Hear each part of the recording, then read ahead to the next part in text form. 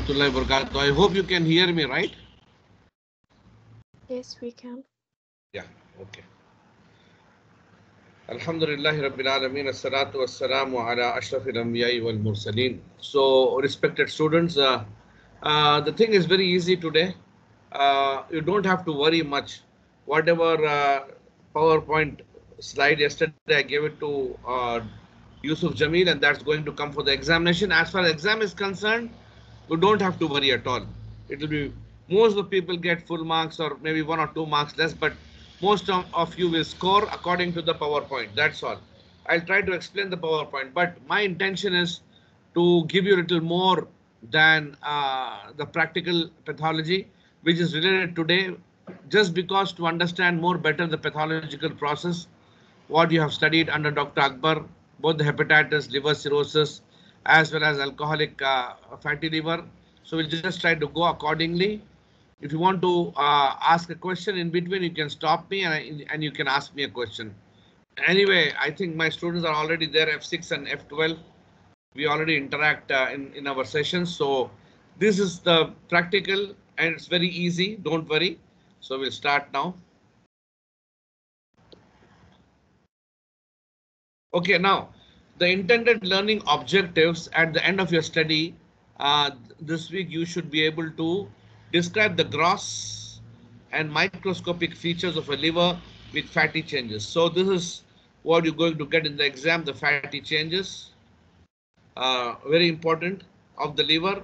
And again, the gross and the microscopic features of chronic hepatitis. Okay, we usually take chronic hepatitis B as a prototypical a good example or a model to understand the chronic hepatitis. But our intention is, of course, chronic hepatitis. Okay, that we'll try to learn today. The fatty liver, of course, chronic hepatitis. Then we have a gross and microscopic features of liver cirrhosis. And this is your practical today, that's all. But we'll learn a little more to understand the development of a disease in these three patterns of liver pathology, which we call it fatty liver, chronic hepatitis, and liver cirrhosis. That is what you get in the hospitals very commonly. Of course, my English is a little faster, but I'm trying to become a little slower also. But many of the people understand, so it doesn't matter much. So we'll try to understand the pattern of injuries. I've taken many slides from many places. You don't have to worry. That's only for your understanding. And the slides which I gave you, it'll come for the examination. That's all. Okay. So we go furthermore. Okay. That's why this slide indicates for the exam slides, 3 slides only. Don't worry. Just relax. Okay. Now, before we go to this one, we'll try to understand the normal liver. The liver actually is divided into lobules. Can you see the lobule over here? This is particularly a lobule. Okay. Hexagonal lobule. Basically, here at the end of the lobules, you have a sort of a portal tract. And here in between, you have a central vein. Okay. Now you can see the central vein on the right side of this thing, the central vein. And you have the portal tract over here, where you get the maximum amount of oxygenated blood. That is area zone number 1, zone number 2, and zone number 3. This area becomes necrosed when the pathologies occur. So these are basically the hepatocytes arranged in 2 layers or 1 layer like that. In between you have a sinusoid. So the liver is actually divided into lobules. The center of the lobule is the central vein, where you can see the central vein over here. At the periphery of the lobule are the portal tracts. These are the portal tracts basically, which are having good oxygenation at this point. Functionally, the liver can be divided into 3 zones, as I told you, 1, 2, 3. Now, based on the oxygen supply, of course, this area, the portal vein, the hepatic artery, and the bile duct, all these things will have a lot of blood supply in this area. So this area is highly oxygenated. Okay. Now this is back to the limiting plate. I'll try to show you. This will make you understand many things of hepatitis. So the zone A actually encircles the portal tract where the high level of oxygenated blood is there from the hepatic arteries. Okay, zone 3 at near the central vein, you can see over here where oxygenation is poor, and zone 2 in between. That is the idea. We'll go furthermore. I copied few of the diagrams from the other area. This is your one of the diagrams from the PowerPoint. Okay. Right, you can see the hexagon very clearly, lobule. Okay, you can see the portal vein, portal tract, and the central vein very clearly. Okay, now this I copied from the area which is a little more zoomed in. All these are one or two layered of hepatocytes, very clearly large ones, and in between you have the sinusoids. Okay, it's very important to understand. So 60 to 70% of the blood supply from the gut GIT passes through the liver. That we have the different 8 segments. All this digestible amino acids, all such things to pass through it. So hepatocytes are arranged in the plates, 2 cell thick, and in between I told you these are the sinusoids. Then I told you this one, the area, this area, the sinusoid which contains the Kupffer cells, the macrophages, as well as the endothelial cells. And here there is a small space called space of Dece, and it contains a cell called stellate cell. You should know it. It is actually important for MCQ also, but as a knowledge. This will help in fibrogenesis in cases of development of what you call a cirrhosis of liver. So this basically is the thing. So you should know what does the portal tract contain. It contains the portal vein, biliary duct, and the hepatic artery. So that's the idea. Okay. Now again, little more with a special staining. We call it basin trichome. You can see the bile duct like this. I just try to draw it. It'll be like that only. And when a little collapse, then it'll be the portal vein over here. This one. This is the bile duct, and the hepatic artery over here. It'll be somewhat little collapsed, like that. And this is the bile duct. So this is the area where you have a lot of blood supply. I told you almost 60 to 70% of the blood supply from the gut passes through the liver, and it contains all deaminated or digestible amino acids, all areas. Okay, this is very important. Okay, now again, little more better diagram from the textbook. You can see the portal vein. This is basically the portal vein, bile duct, and the hepatic artery. Okay, this is the area, and you can see this limiting plate over here. Now this particular area will be disturbed, and the architecture will be disturbed in both in the cirrhosis as well as hepatitis. And we get the steatosis. These kind of cells, more clear cells become more as it occurs in the alcoholic hepatitis, and steatosis. All such things will be seen subsequently. Okay. Now this is a very good diagram. I just wanted to show you the lobule, which I've already showed you, the hexagonal lobule. Okay, all this like a hexagonal lobule, such that your normal should be good to understand the abnormal. We have a central vein. All this area contains the portal tract. Okay, these are the portal tracts. This is basically a functional unit of the liver. Okay, now you can see over here at this area, the central vein, the zone is 3, 2, and 1, and this area is highly oxygenated. Okay, this area like that, yani. And the acinus, when you divide the liver into acinus, the zone number 3 indicative of progressively decreasing oxygen supply. It's obvious, very logical. Okay. If you don't see or don't want to repeat the slide, you just tell me. I'm going a little slow for your understanding. You have another zonal area where you have the central vein. We have this area, the zone 3, which is in which the toxic substances as well as the hemodynamic disturbances do occur over here. And especially in the portal tract, the bridging, especially in the viral hepatitis of B and C, this area will be affected.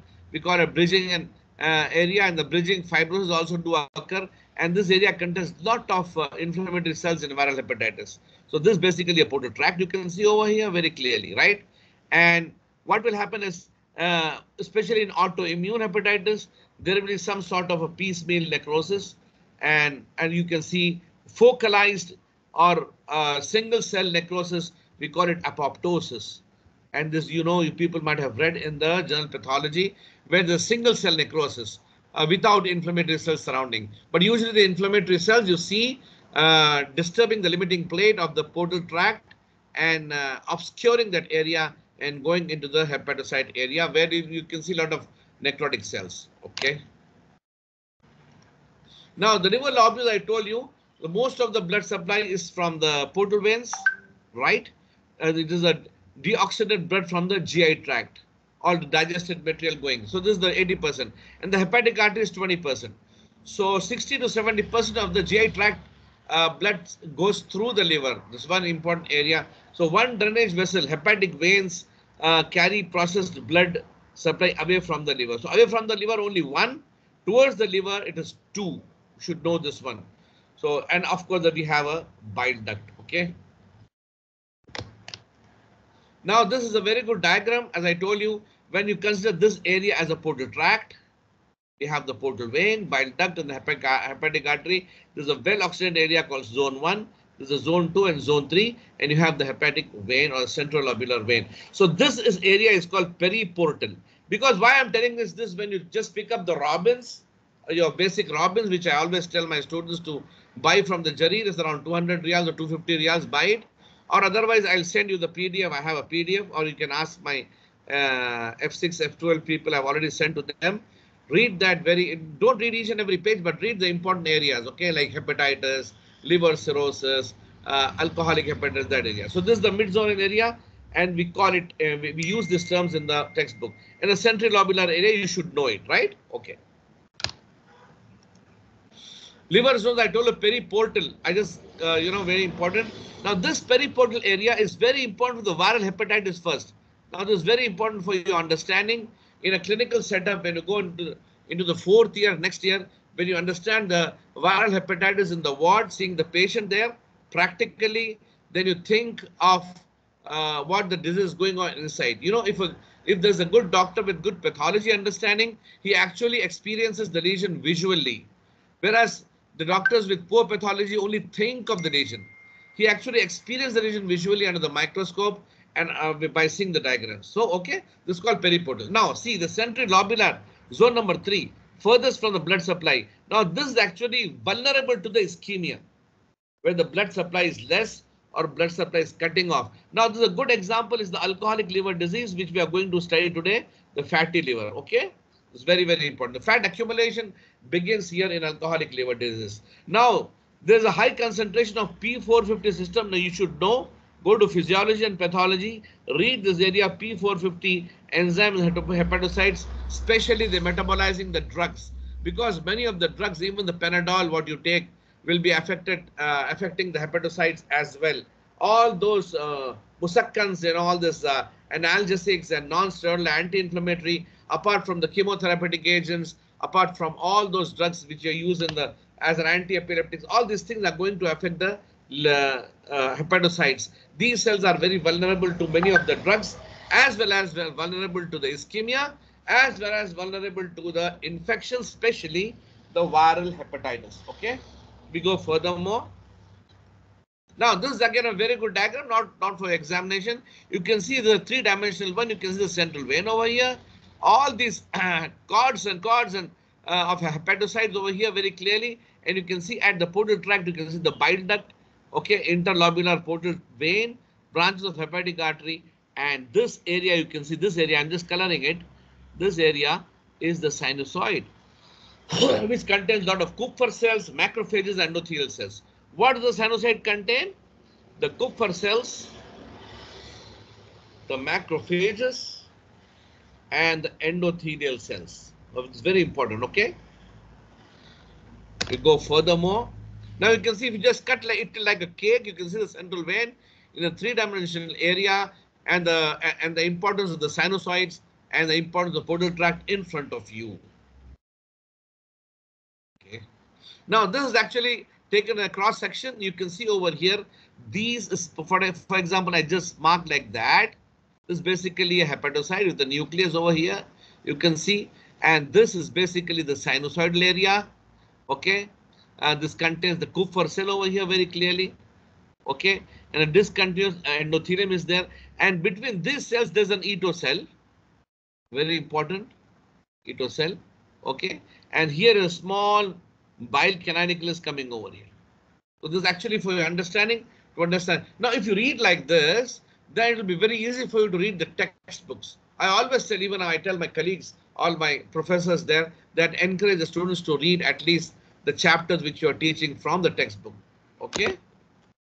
Now again, this one I've just divided into the zones. Basically, you can see over here the lobule, the central lobular, zone 3, zone 2, zone 1 in a 3-dimensional area, and you can see a very clear cut portal vein at the corners of a lobule. Okay. Now this becomes very easy for you. And again, you can see from here, this is basically central vein, the zone 3, the zone 2, and the zone 1, because it is very near to the portal tract, right? This is the area, and you can see the flow of the blood from the central vein towards the portal tract, and from the portal tract, you can see the hepatic artery flowing like that, and the central vein flowing like that. So this is very, very important to understand.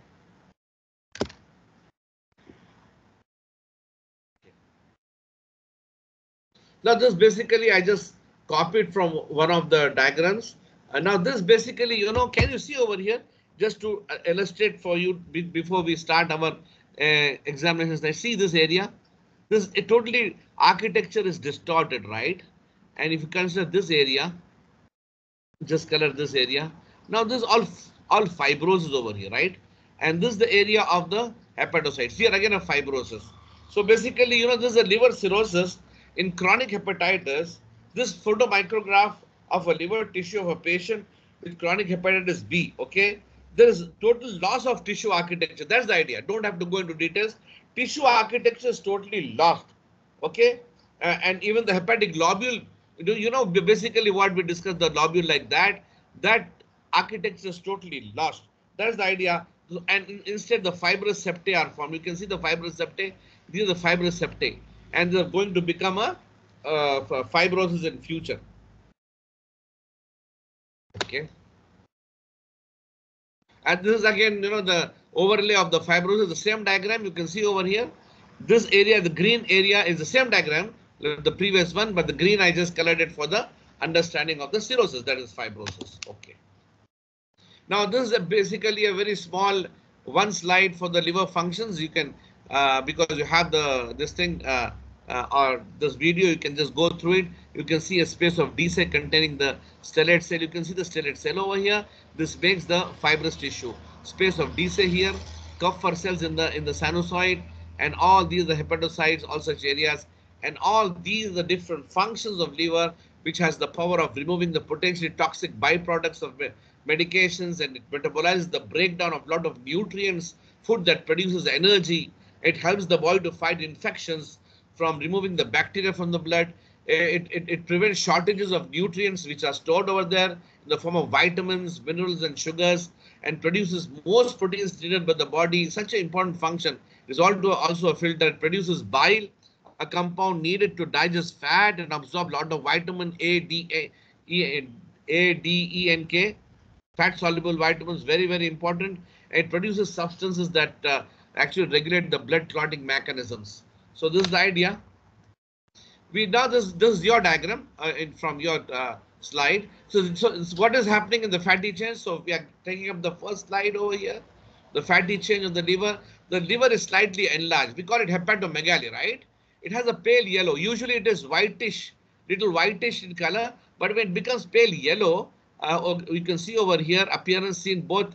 The capsule is the capsule and this is the cut surface. Okay. This uniform change is consistent with fatty change.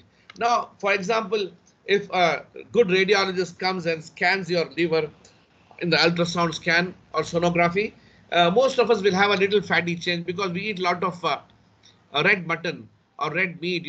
We accumulate little fat in the liver, but that doesn't matter for most of the Muslims. We eat it, but it's not going to affect much. But when the fatty chain becomes more, of course, it causes disturbance. So whenever you have a liver, actually we are supposed to show you in the practical the liver in my hand. We usually demonstrate in our country, India. We have a lot of different liver cut sections. We try to demonstrate. We try to see first how to describe our liver pathology.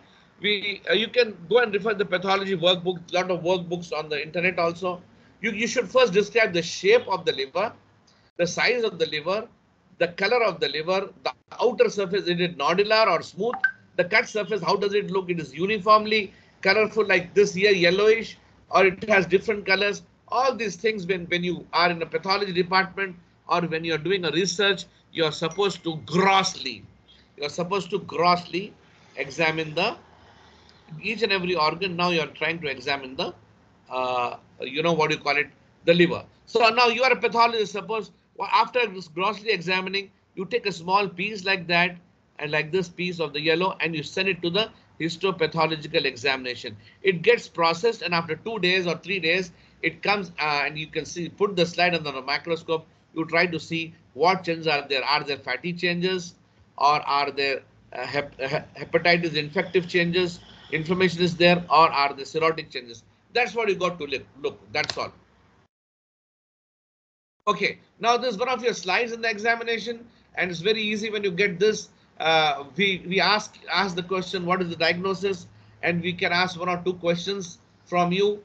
We ask you what is this particular cell with the lipid vacuole. You should say this basically a hepatocyte accumulated with a lipid vacuole within the hepatocytes in a case of fatty change. One of the commonest cause of fatty change, we will ask you in the oral exam, if you Shafavi, you can tell clearly alcohol.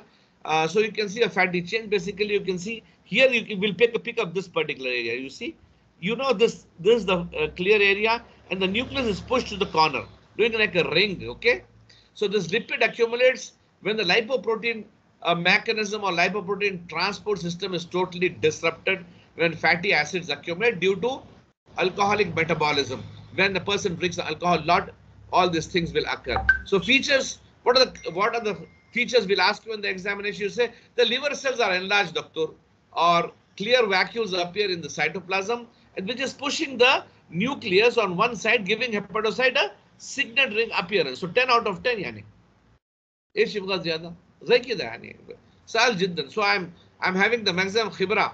So that's what. So nothing to worry. Just see the slides, read these points, more than enough. But you people are, mashallah, I've seen, especially your classmates, they are very much interested in understanding the knowledge, getting the knowledge, going to become a good clinician, going to develop a more better clinical acumen. So what I'm teaching is for that one. Okay, again, the same, one more slide in your this thing, histopathology slide. This is the histopathological appearance of hepatic microvesicular steatosis. So I might ask you in the examination, most probably I'll also be the examiner on the male side. Steatosis means fatty change. That's all. It's a microvesicular. When the vesicles are very small like that, okay, it's microvesicular. Then when the vesicles become larger, as I use some macrovesicular. So this is microscopically. When you go to grossly, it becomes nodular liver. Very, very easy. So the lipid accumulating in the hepatocytes as vacuoles. These vacuoles have a clear appearance. You can see all these clear cells.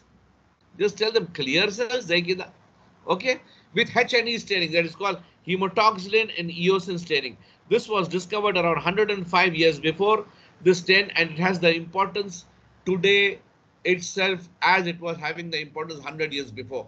We call it hematoxylin eosin. This was one of the product was detected from the tree. So lovely discovery in this century. Okay, this again this is not from your course. I have taken it extraordinarily. This is actually again the fatty change over here.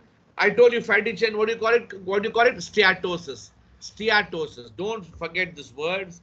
These are very important words for your understanding of the textbooks. Steatosis and a fatty change. So we can have some of the steatosis with some inflammatory cells in between. So this is actually, I can call this a steatohepatitis.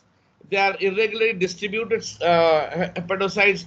We call it ballooned hepatocytes. You can see larger, smaller, or displacement of the cytoplasm. Okay, but the globular vacuoles inside, all those clear vacuoles can also be seen. Okay, as well as diffusely distributed inflammatory cells are there. So these kinds of different inflammatory cells can be the small blue cells. These are the small, they are granulocytes and histiocytes, Kupffer cells and other cells. So very clear cut example. And this again also this one. This is again more higher power. The same one you can see over here. A steatosis or steatohepatitis. Signs of hepatocellular injury due to steatohepatitis are seen in the form of, you can see larger cells, The previous was little smaller. Now the cells are becoming larger. شوف هنا larger. هذا larger. هذا يسمى macrovesicular. macro. أول كان micro. زي كده micro. صغير. كبير يسمى macrovesicular hepatitis or steatosis. Okay, the large droplets. Okay, this is also called ballooning degeneration, or you can call it cellular swellings. Okay, this is very important. Intracytoplasmic inclusions do occur over here. So it's easy. It's no problem for you. This also very clearly you can see the steatohepatitis, more larger cells and enlarged hepatocyte, basically with a all this is a cobweb. You can see this cobweb inside. For example, I just try to focus. For example, take this one or take this one.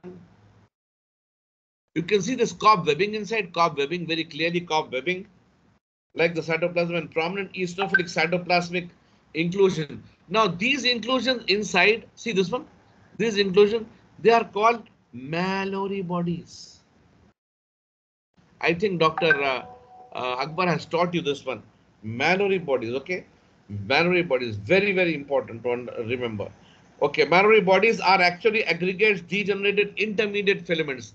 These are nothing but what? Intermediate filaments. Intermediate filaments accumulating. So very important. Steatohepatitis. Okay, very nice. We go furthermore. Okay, now this I wanted to show you a schematic representation. This is a hepatocyte. Okay. And this is the nucleus of the hepatocyte, and this is called microvesicular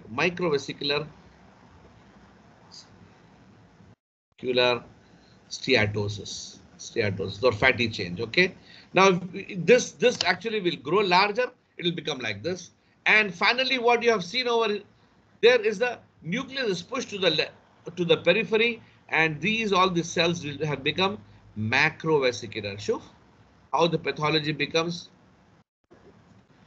and this becomes larger and the nucleus is pushed, and finally you see the cell becomes like this, like a signet ring cell. Okay, now if you want to really see more diagrams, go to Google, put the fatty change, you see a lot of diagrams. If you want to see more, you can see your Robbins. This is just for your understanding. Okay,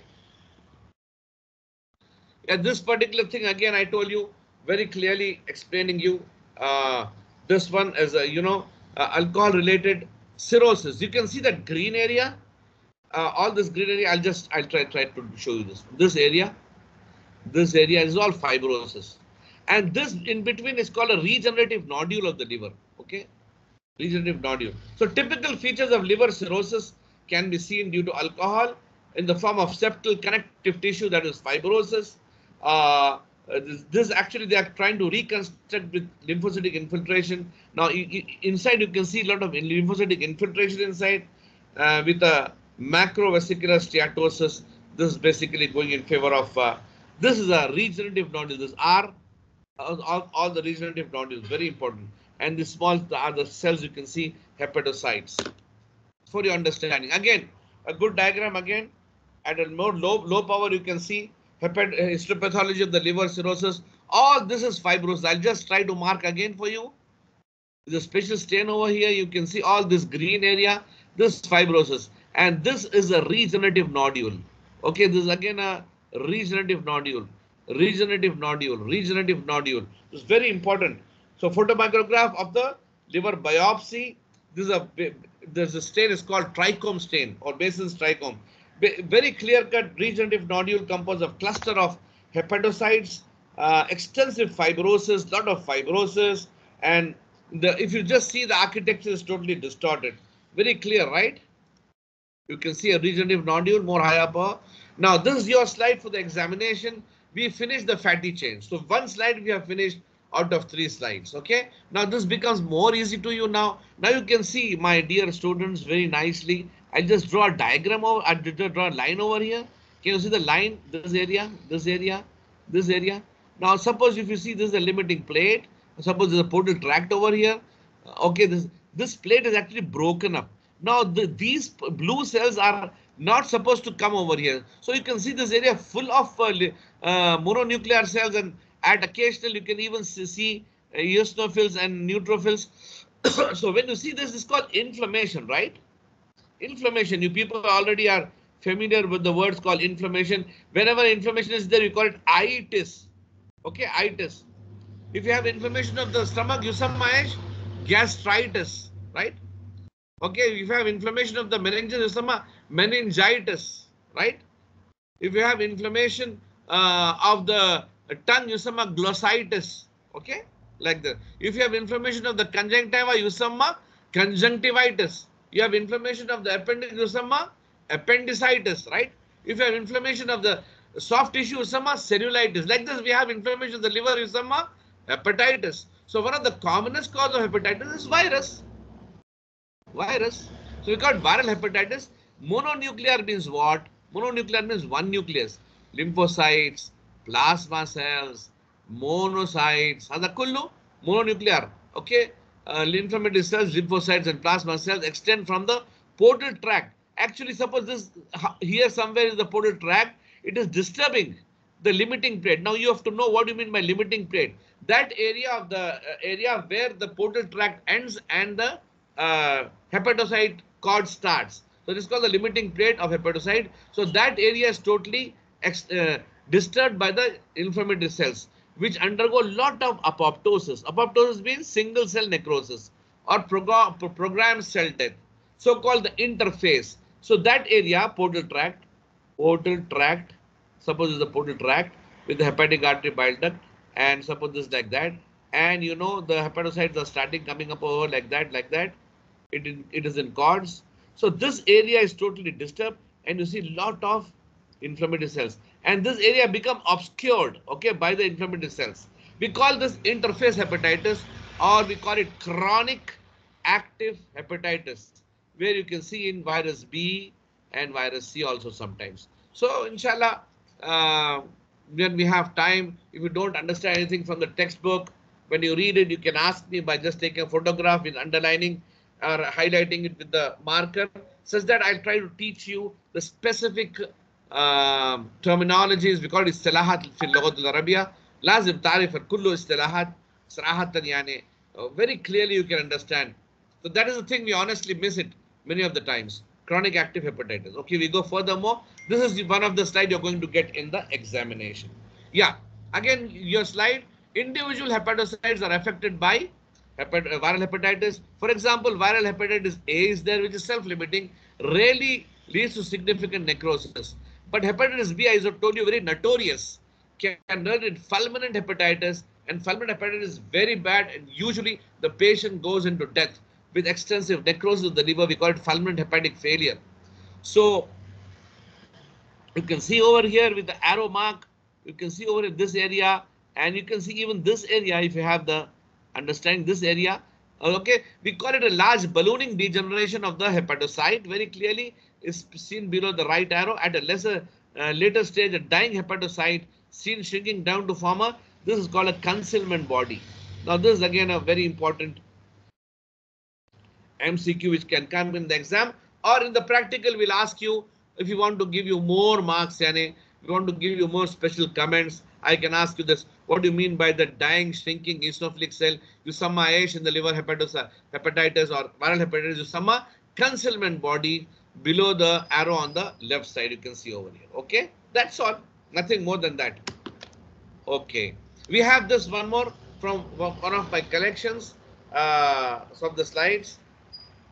Okay, now this is actually basically you can see now you people are experts. Now I'll tell you, I'll just mark down with for you people over like this. I'll mark down. Okay, like this. I'll mark down like this. Now suppose this is the normal liver area. Okay, again a normal liver area. Okay, but this area is totally inflamed, right? Now this area totally inflamed. This is actually from a our collection from a chronic hepatitis B. So you have a chronic inflammatory infiltrate. You can call this lymphocytes, plasma cells, and you can sometimes you can see occasional granulocyte in the form of in the form of neutrophil. The inflammatory infiltrate is located interface of the portal tract. Now this is actually does not enter over here inside, does not enter over here. So this is interface hepatitis of the portal tract hepatic lobule, okay, which is referred to as interface hepatitis. So these features actually you see in the textbook of chronic hepatitis, and that's very important for you to understand the pathology of liver, especially in hepatitis. So it becomes easy for you. Okay, we go furthermore. Now you can see over here also. One second.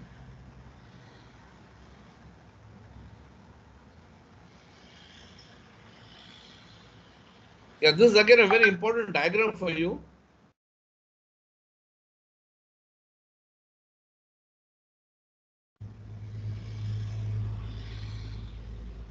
Now, this particular thing which we have underlined for you, this is this particular cells. I just wanted to show you how does it look like. Sorry. This area, this area. This is actually specially colored for you people. That's what, nothing doesn't look like this. But you know, you can easily make out.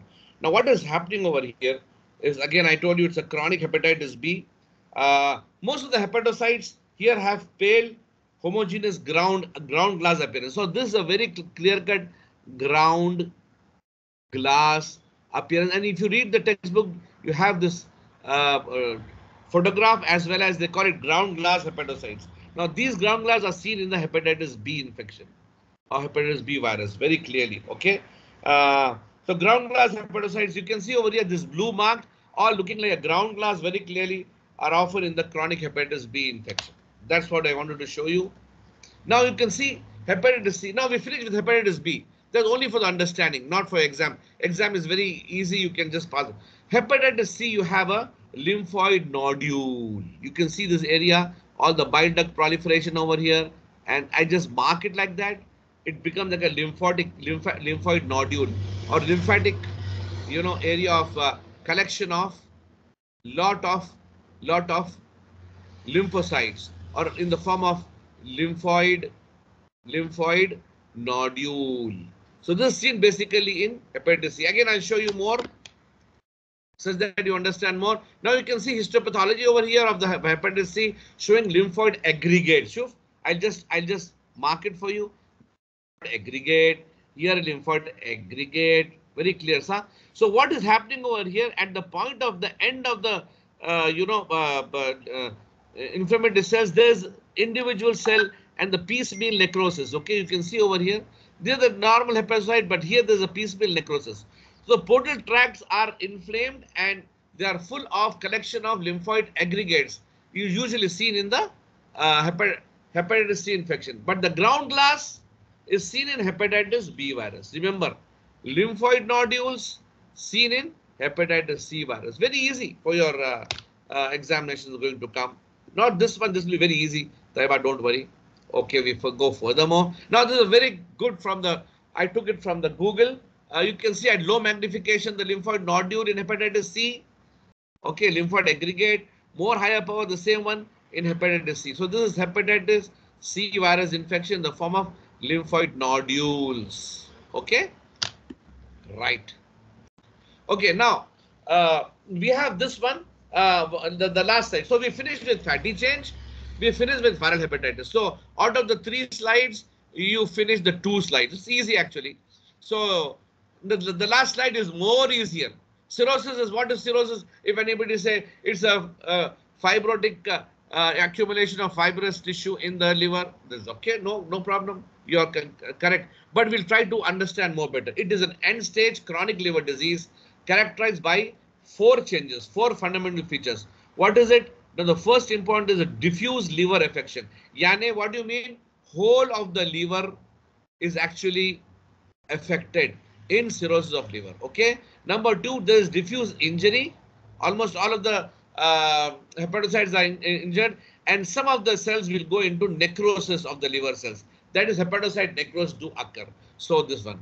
And then the third point is liver cell regeneration, forming regenerative nodules. Now, I don't want to go back. You remember, I just tried to recollect from you like this. There were fibrotic this thing. And again, it's something like that, fibrous tissue, something again a fibrous tissue.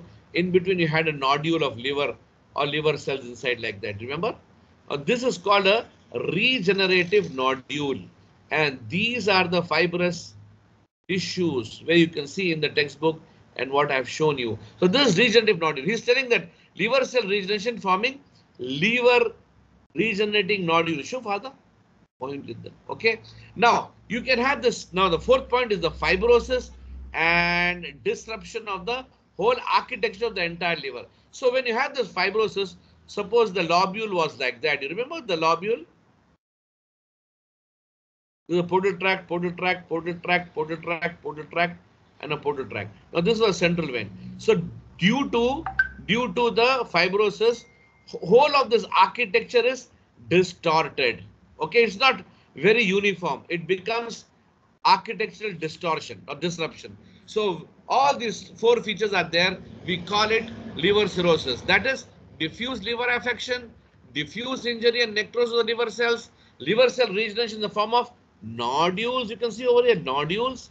And the fourth point is the formation of fibrotic strands or disruption of the architecture of the entire liver. Hada could you some liver cell cirrhosis, and you're going to see so much in your practice in the hospital. I think you people are understanding. You people are mashallah quite intelligent. If something you don't understand, you please ask me.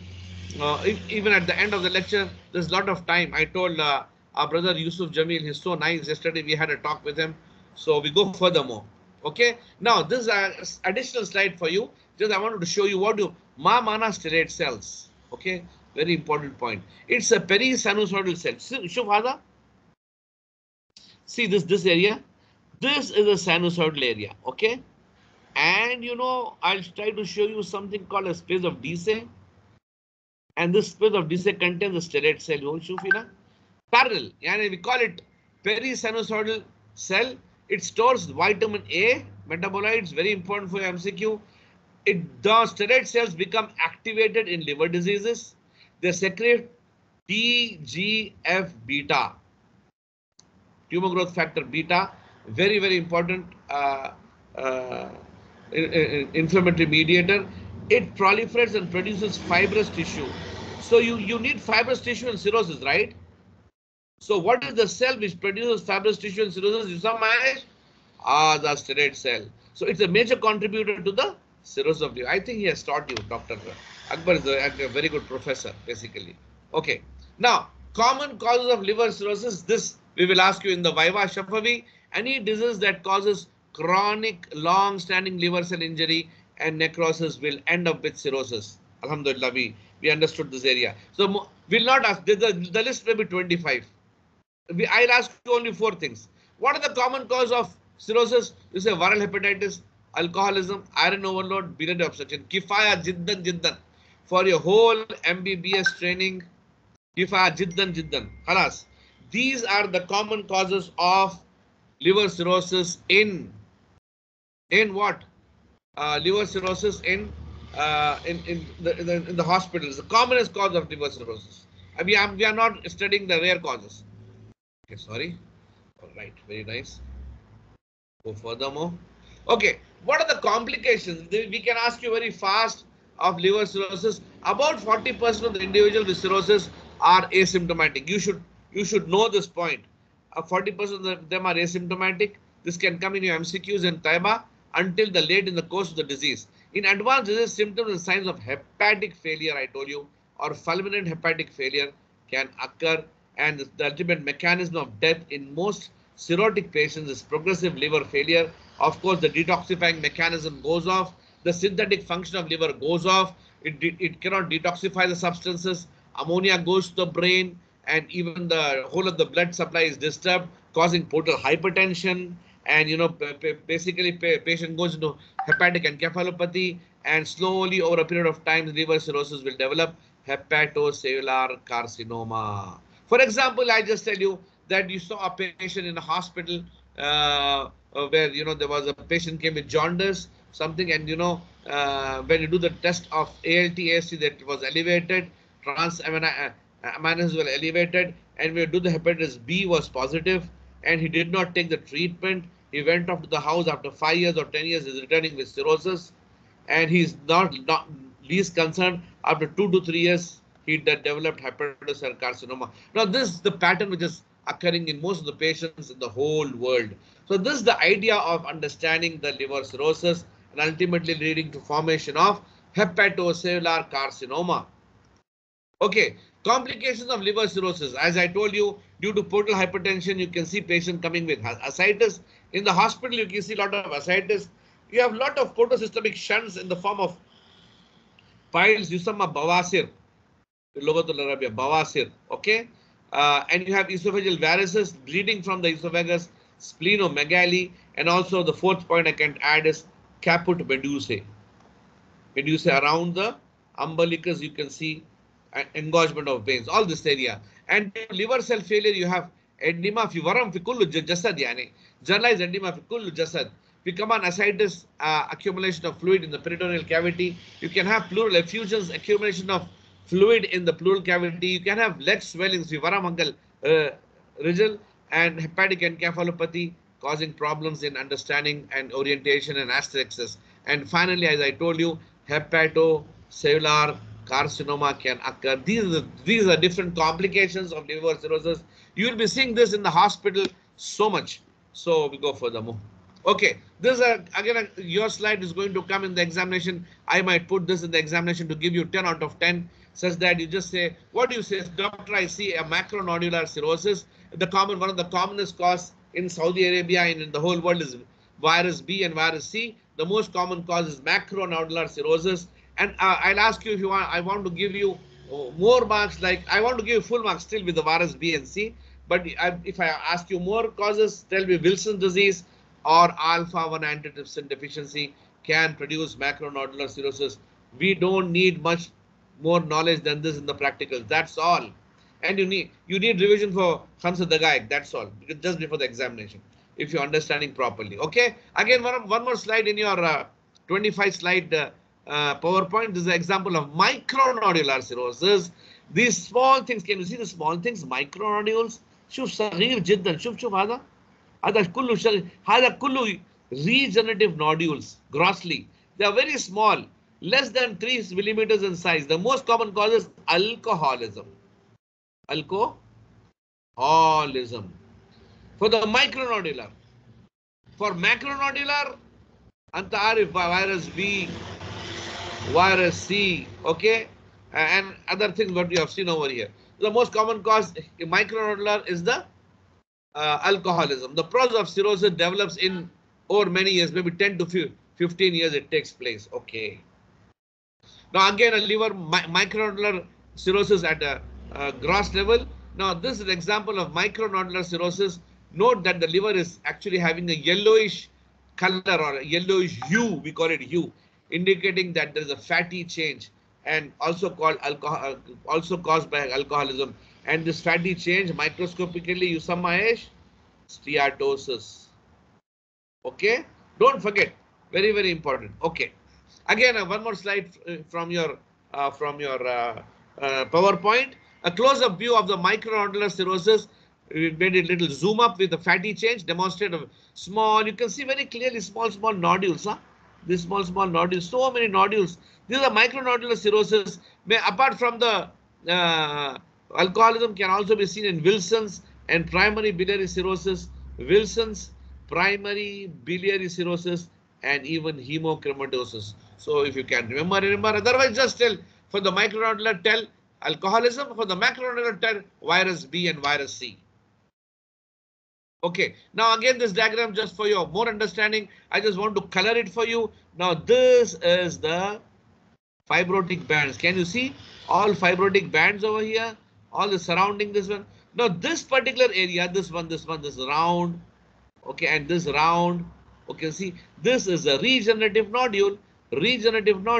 So regenerative nodule plus fibrous tissue is equal to cirrhosis. Isn't it easy? Okay, so microscopically with cirrhosis, the regenerative nodules of hepatocytes surrounded by fibrous connective tissue that bridges the portal tracts. That's all. So all those portal tracts are totally disturbed. With this collagenous or fibrous tissue are scattered. Lot of inside. If you can see over here blue cells. These are the scattered lymphocytes as well as lot of proliferation of the bile ducts. So that's all. We don't need more than that. and this is the knowledge what you need for the examination. Okay.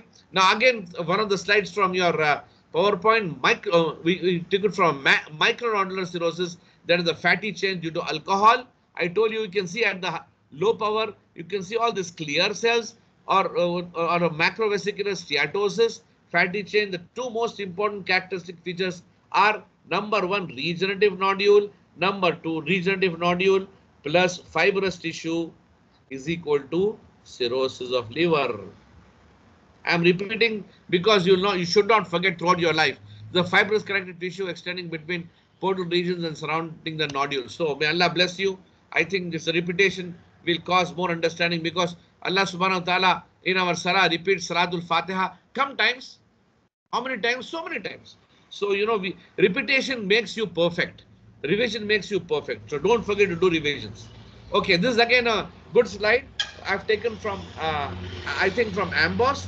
These are all, I'll just show you. These are all the regenerative nodules, Shuf, Saghir, Kabir, and all these are regenerative nodules, regenerative nodules, regenerative nodules, regenerative nodules, so much. And in between this tissue, these are the fibrous tissue. See, kullu fibrous tissue. This is cirrhosis of liver. Okay, now this is a good diagram for you. Can you understand? Can you tell me what you are able to see over here? This is ultrasound. Okay. Now there's something over here. Shuf, I'll show you this. This is all additional. You don't need it for your exam. Something black and something over here you can see at ultrasound. Can you see? Now this is very good diagram of an ultrasound in a liver cirrhosis. Okay. Heterogeneous liver parenchyma is seen, and you can see the liver, nodular liver. You can see the nodular liver margins. This is ascites. This black thing is ascites. Collection of fluid, and all these are nodules. You can see liver cirrhosis. These findings are consistent with liver cirrhosis on ultrasound. You are not done a biopsy, but you can find out. Okay, the same one. You can see this A is the collection of the fluid, ascites, and this is the liver. Okay, this is the liver. This is the ascites. Okay, very nice. And through Shuf Hada. Consider nodules, Shuf. How many nodules? You cannot count. So much. Very important, right? Okay, what is this? Another interesting for you. Anybody? Ultrasound of the liver with cirrhosis again. Now you see, you don't see fun and looking like this most of the times. You see all this area. Now this is a heterogeneous coast parenchyma, nodular changes. I'll try to show you in a overlay. It's a grossly dilated biconvex organ shaped. Okay, I go furthermore. The blunted liver margins. You can see the same one in a more overlay pattern. See nafsu? You can see these arrows with the overlay pattern. Now green color gradient. Now this is a blunted liver margin, a biconvex shape of the liver. These are consistent again with the cirrhosis of liver on ultrasound. Yeah, I'm this is all teaching. This is extra for your more understanding. Okay, don't have to worry much. Okay, now this is actually gold standard. What is the liver? What does the liver biopsy do? It's very important for obtaining either a percutaneous or an ultrasound guided fine needle aspiration, and it will give you the fibrosis stages to plan for proper treatment. Okay, especially for hepatitis C virus and hepatitis B virus. So you have to indicate stage number 1 F1, stage number 2 F2, stage number 3 F3, stage number 4 F4. Accordingly, they'll give the proper interferon therapy in the cirrhosis. And inflammatory activity, we call it A1 inflammatory, A2 inflammatory, and A3 inflammatory. And accordingly, we plan for the treatment. So biopsy is not necessary if the clinical and laboratory and radiological data strongly suggest presence of cirrhosis. Now the slides which I showed you before, if you can easily make it out by the ultrasound, the cirrhosis, you don't have to go for biopsy because biopsy is a very invasive technique, right? Alaysa kazalik? Very invasive technique. So you got to avoid such things, okay? Now this again taken from my files. You can see over here, cirrhosis, the gold standard is liver biopsy, not required if the history is clear. clear from the history. Done when biopsy will manage the patient. So biopsy is needed only when the management want to proper management. But once you can diagnose even on biochemically and sonologically, you don't have to go. So imaging techniques used is ultrasound mostly, and CT and MRI is very good, but you don't have to spend so much of money. It shows a small nodular liver, not sensitive or specific for diagnosis, mostly helpful for detection of hepatocellular carcinoma. So if you want to detect hepatocellular carcinoma, CT and MRI is very good. Clinical diagnosis is very common. Presence of ascites, very good point. Low platelet count, very good point for diagnosis. Spider angiomata, I'll try to show you one diagram. Very good point that you are suffering from a patient of cirrhosis clinically. You don't have to really confirm it because clinical diagnosis or clinical cardinal manifestations itself are so much to diagnose cirrhosis. Okay. Now we finished our lecture. I'll give you two small cases. I hope you can answer it. Okay. A 51-year-old man comes to the physician for follow-up evaluation. 9 months ago, he was diagnosed with acute viral hepatitis B infection. Physical examination shows no abnormalities. Serum study shows increased transaminase activity. Transaminase means AST and ALT. And hepatitis B viral DNA load was so much, 4,286 basically. See, 4,286 units. Which of the following set is most likely in this patient? The answer should be A or B or C or D or E or F. This is only for your, just to have an enjoyment. Whatever you have learned. Just to enjoy one or two cases only. Then we'll finish it off.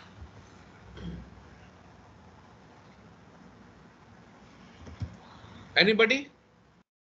Now see the patient who was previously had acute hepatitis B infection, currently present with increased hepatic transaminases activity and a HBV DNA load of 4,286. Most likely it has what? It is having, from here, you can make out that this patient is having active chronic hepatitis B virus infections. Huh? So what is the diagnosis? Chronic? Yes, chronic, yes. Why? Very good.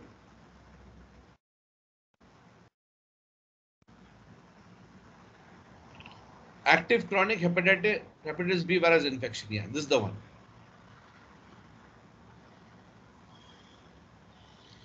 We'll take one by one. A is actually, you can see over here in the A. Yes, yes, very nice. I'll just, we'll take one by one. Yes.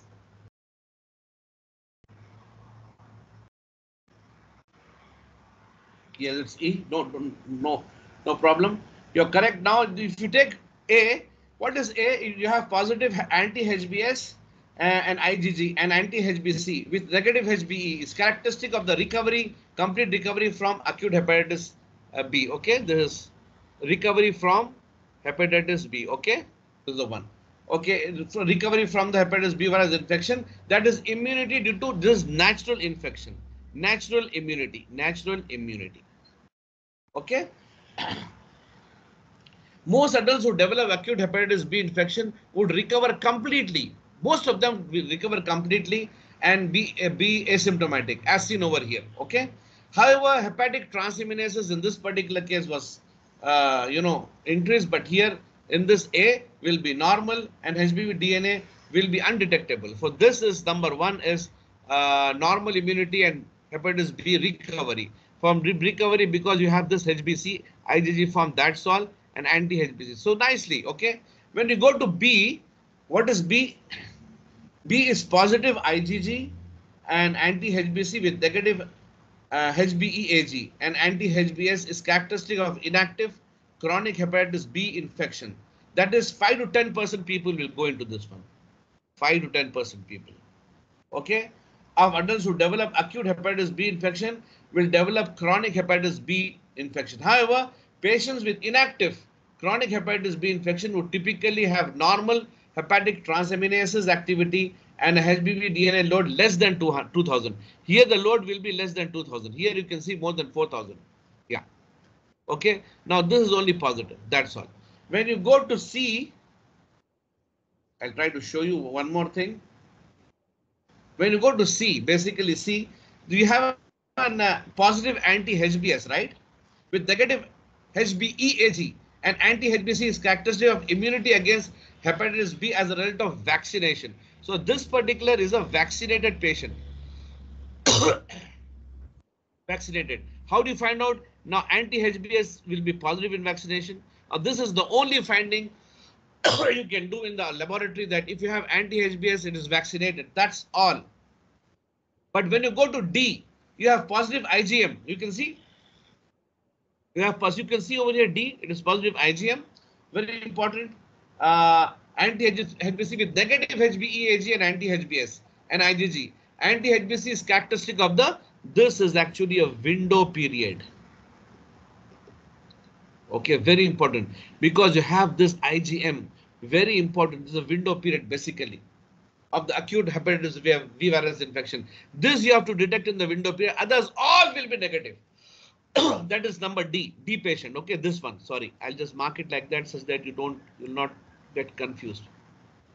Okay, I'll not touch E because you already diagnosed it. We'll go to F. F, what is F? The last one. Positive HBeAg. See, here it is positive. See, positive. And IgM, it is positive here. Okay. Anti-HBC with negative anti-HBS is characteristic of what? Acute viral hepatitis B infection, right? Which would cause increased hepatic transaminases. AST and ALT will be increased at this level. Okay. And increased HBV DNA load. But now you see HBeAg is positive here. That is this, the virus is replicating. Now this is very important to remember. So a different set of findings would be expected in this asymptomatic patient who present with 9 months of the initial episode. So this is actually how we go around. Now if you see this particular diagram, sorry. Okay, this was the answering. What do you understand by this diagram? There's a very clear diagram of a serology of your diagnosis. What was the diagnosis? Active, chronic, you told, mashallah, chronic hepatitis B virus infection. Okay? So the main serological feature of the active chronic hepatitis B is persistence of the HBV DNA. You can see over here, HBV DNA going like that. Okay, it's very important. Is the presence of HBV DNA and antigens of the HBs AG also. You can see over here. HBs AG also, and HBeAg despite a resolution. So this is also maintained because of the viral replication. It's very important, right? Despite resolution of the acute infection. So transaminase levels, that is AST and ALT, you got to know this, very important, may be normal or increase and fluctuate between periods of active and inactive chronic infection. So you got to treat it, because when the AST and ALT increases more, the patient can go into a fulminant hepatic failure. And you got to treat it. So I hope you understand this small case for you, and mashallah, you people diagnosed it. So this was the idea basically. This was the idea. Okay. Now this is your answer E, and you people have diagnosed it, and this was the HBeAg positive and anti-HBC is failed. So this is very important, and in such cases you have a very high hepatic transaminase and high viral load here, 4286. Okay, so we go furthermore. Okay, last case, we go for the last case. Okay, a 59-year-old man with a history of alcoholic cirrhosis is brought to the physician by his wife for a 1 week history of progressive abdominal distension and yellowing of the eyes. For the past month, he has been irritable and has difficulty falling asleep, become clumsy and fallen frequently. 2 months ago, he underwent banding for the esophageal varices. So this banding point is again a clue for something you're having. Esophageal varices have an episode of vomiting of blood. See, a patient already is telling alcoholic cirrhosis. Okay, abdominal distension, ascites, and yellowing of the eyes, icterus. Okay. very irritable, blood clumsy. Okay. Now his vital signs are within normal limits. Physical examination shows jaundice, multiple bruises, pedal edema, gynecomastia, loss of pubic hair, and firm testis, small testis.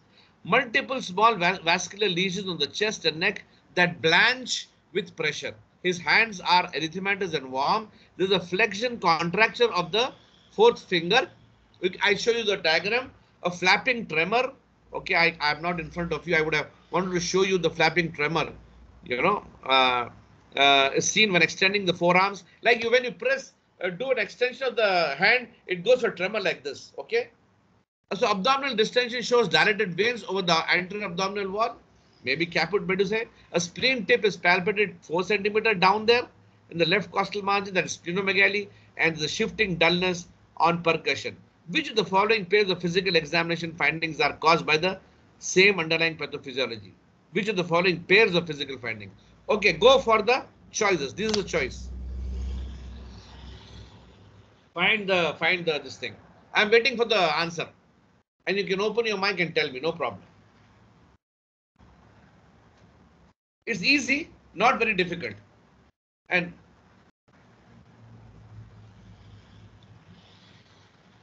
C. yeah, excellent. Very, very good. It is C. Super. So C is the answer, palmar erythema and gynecomastia. So just for your understanding, when you see this particular case over here, I'll just go back. Okay. Now, the most clinical features of cirrhosis are either due to the failure of the liver to perform its normal function, that is altered bilirubin and sex hormone metabolism, and decreased synthesis of protein, and inadequate elimination of the nitrogenous waste products, are related to increased pressure within the portal venous system. So all these things are present over here. A very classical case of cirrhosis. I wanted to show you that one. And you know, when you go furthermore, we'll read the choices such that it becomes. So we'll read the choice where she has diagnosed it like a palmar erythema and gynecomastia. Now, palmar erythema and gynecomastia both are features of what? Hyper estrogenism. Okay, now this is very important.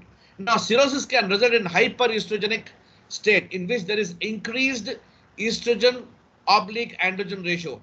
This is likely to increase the peripheral conversion of the androgens to estrogens and decrease hepatic breakdown of estrogen in men's and with cirrhosis. So these people will develop gynecomastia, as well as increased binding of, thus inactivation of the testosterone caused by increased amount of sex hormone binding globulin. So other features of hyperestrogenism seen are what? What are the other features? Spider, angiomata. I'll show you the diagram. Angiomata. Okay, and loss of pubic hair. Loss of pubic hair. All these features will go hand in hand. Palmar erythema, gynecomastia, spider angiomata, and loss of pubic hair. Okay, this is very important.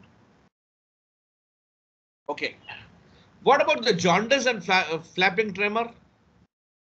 Now, jaundice and flapping tremor, although jaundice and flapping tremor are both associated with cirrhosis, they are different. They have a different underlying pathophysiology.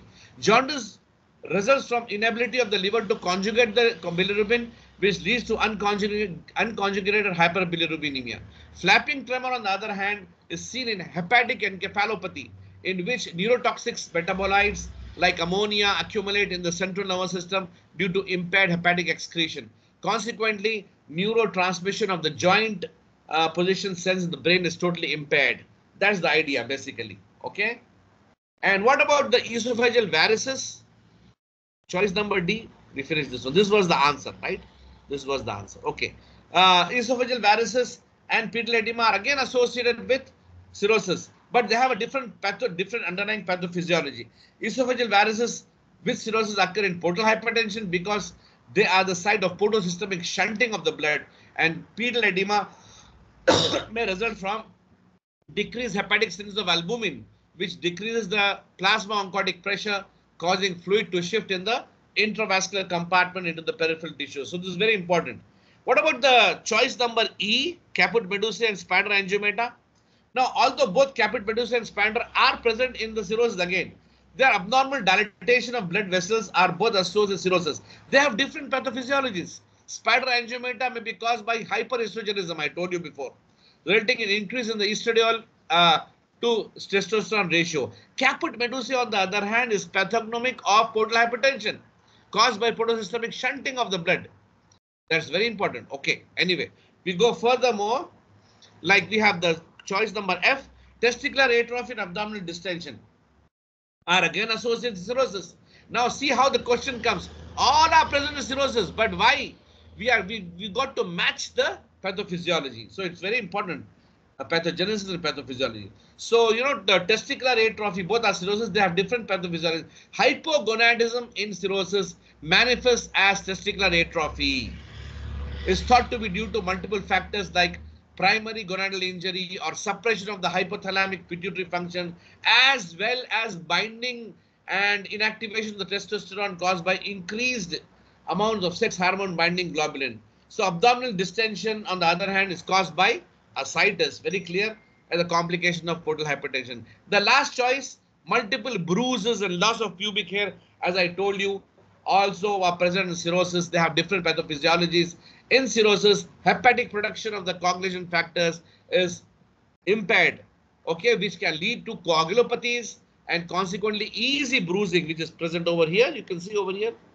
So, and the loss of pubic hair in chronic liver disease, however, it's caused by hyperestrogenism from an increase in the estradiol testosterone ratio. So this was our question answer like that, having Palmar erythema together with gynecomastia, spider angiomata, and loss of pubic hair. Such questions do come up in the big exam like SMLE. And mashallah, you people can score. You people are quite intelligent. I think only 2 cases I just got for you. Nothing more than that. Anyway, I have some diagrams for you. I'll just show the diagrams. What is this, anybody? This is called Dupuytren's contracture. You can see the flexion. You can see this flexion of the small fingers. You can see the flexion of the small fingers very clearly. You can see the flexion of the small fingers. So it's called Dupuytren's contracture. It is present in your cirrhosis. Very nice. Okay. This is all the features of cirrhosis. If you want, you can take a photograph of this one. All the things that there, what we have discussed in detail. I don't want to repeat it.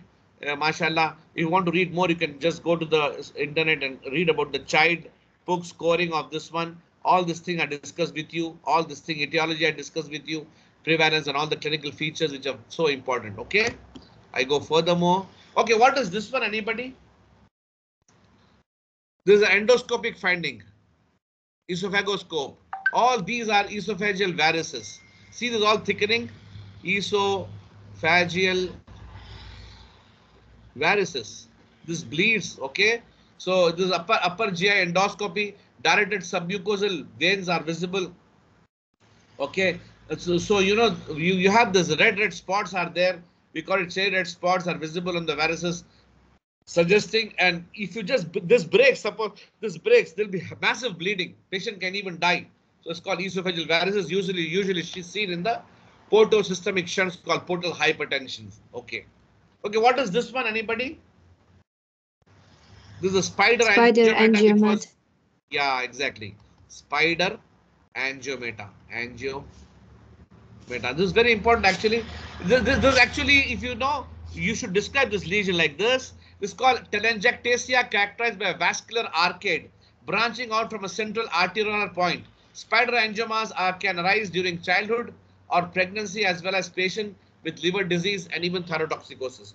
So this is very important. I think that's, thank you so much for your attention. If you have any doubt, I'll answer to you. But for your examination, don't worry. It's a cakewalk, very easy. I hope you understand. For me, I told my F6 and F12 people, they can ask me any questions. For you people, for the whole of the students sitting over here, you can ask anything. Just try to buy a Robbins and try to read all those cases which we are discussing in the nutrition metabolism, and read. And if you don't understand, highlight it and send it to me. I'll try to send you the voice message if possible. You can come on Zoom whenever possible. So it's a great privilege and honor for me to teach you. And anytime, sir, at your service. Ay khidma ay waqt. Barakallahu fikum. Ay swalat asila. I think many people gathered. I don't know how many people came. Oh, 61, 70 people. No problem. Anyway, we recorded, I think, Dr. Yusuf Jamil. So you can send it to the people if they really want it. Inshallah. Thank you, Doctor. Okay. Thank you so much for your attention. You can close it, Okay. Dr. Yusuf Jamil, if you like it. Jazakumullah khair. Jazakumullah khair, Doctor. Thank you.